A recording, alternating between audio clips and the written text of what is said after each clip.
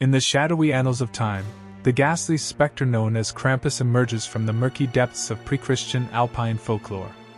A malevolent force, draped in the tattered shrouds of ancient traditions, its eerie presence has cast a sinister pallor over the forlorn landscapes since time immemorial.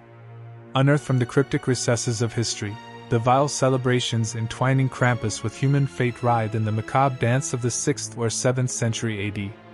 A bone-chilling void cloaks this maleficent entity, its origins obscured in the cryptic mists of antiquity, with tendrils of dread extending back through the corridors of time.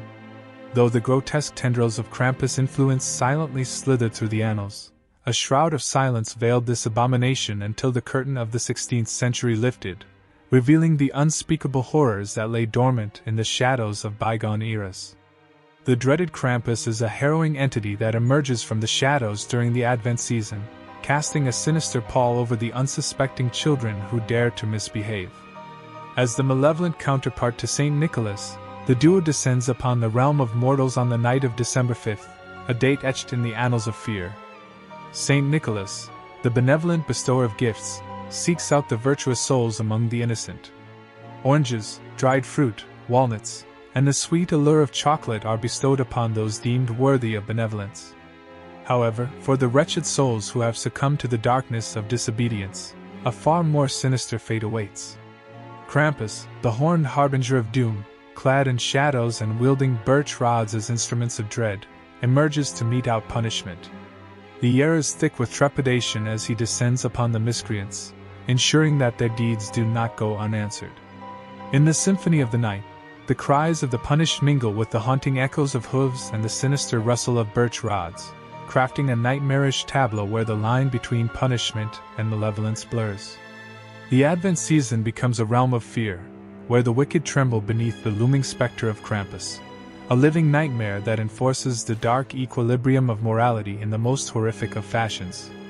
Shrouded in the enigmatic mists of time, the genesis of the monstrous figure known as Krampus remains an abyss of uncertainty. The whispers of folklore beckon, and the speculations of scholars and anthropologists echo through the corridors of ambiguity, suggesting that the origins of this malevolent entity may stretch into the shadowy realms that precede Christianity itself. In a grotesque theater of tradition, where darkness intertwines with revelry, the unsettling figure of Krampus takes center stage.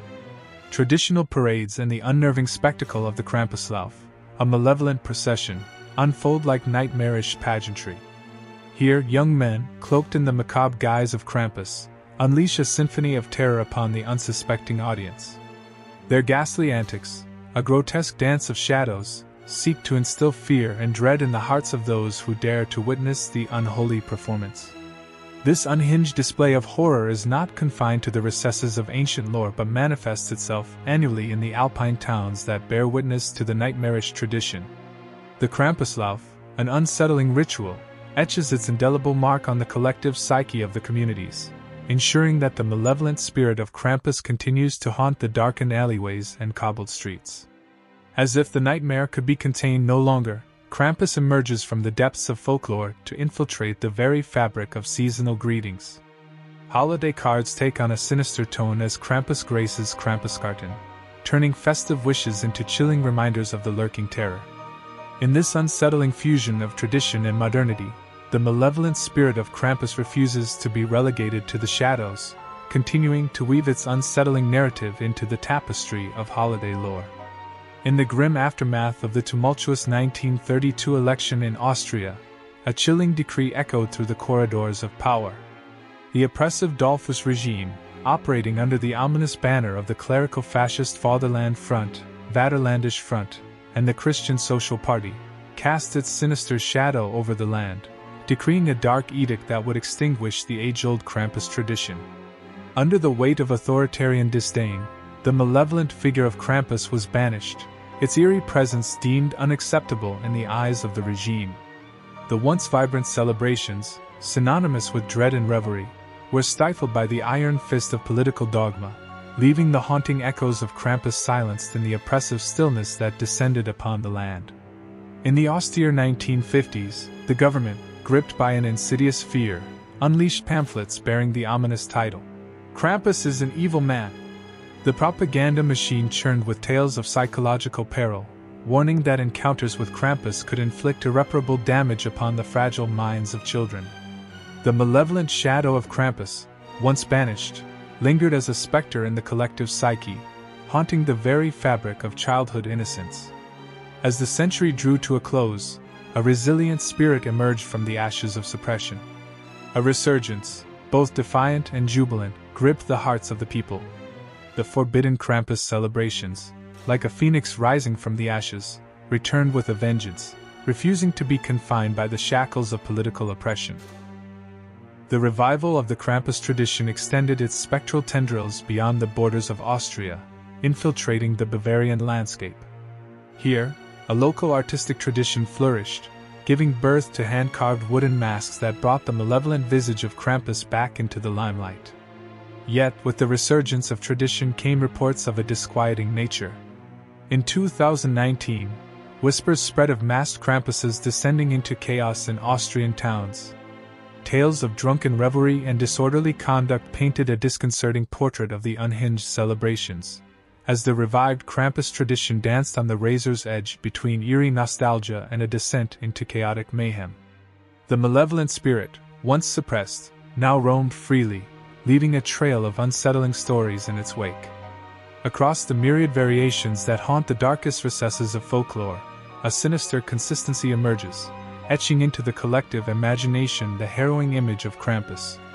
Hirsute and foreboding, Krampus materializes in shades of darkness, his fur, a tangled mane of brooding brown or abyssal black, cloaking his monstrous form. The twisted amalgamation of human and beast, he strides upon cloven hooves, a diabolical creature that defies the boundaries between worlds.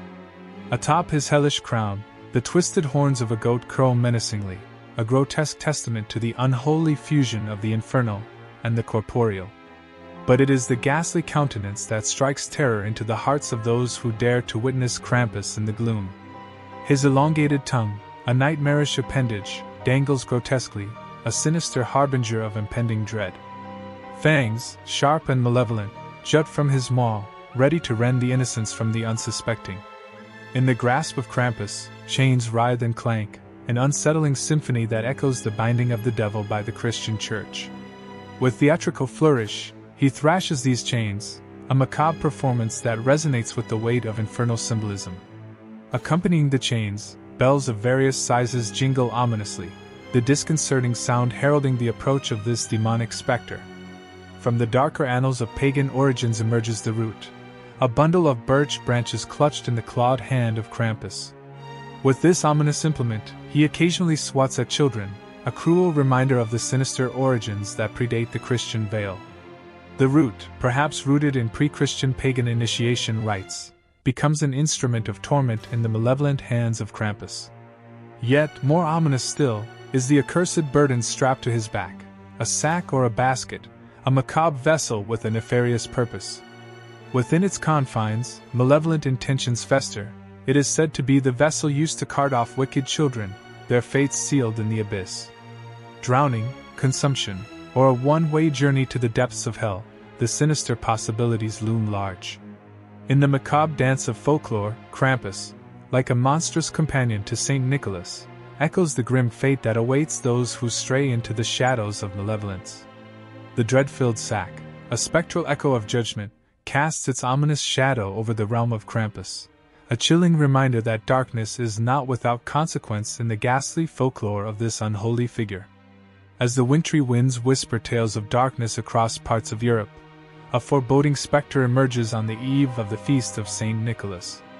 The night of December 5th, known as Krampus Night or Krampusnacht, becomes a macabre dance of malevolence, shrouded in the icy grip of anticipation. As the saint himself, adorned in the Eastern rite vestments of a bishop, makes his divine presence known, a golden ceremonial staff in hand, the dichotomy between light and darkness becomes starkly apparent. Unlike the benevolent figure celebrated in North American traditions, this Eastern European incarnation of Saint Nicholas is a selective judge of character. He concerns himself solely with the virtuous, the pure of heart, leaving the malevolent task of dealing with the nefarious to his nightmarish companion, Krampus. Thank you for your support.